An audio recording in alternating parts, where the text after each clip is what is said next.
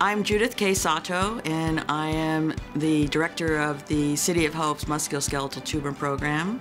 I really coordinate the care for people who have bone and muscle cancers. It takes a whole team of people.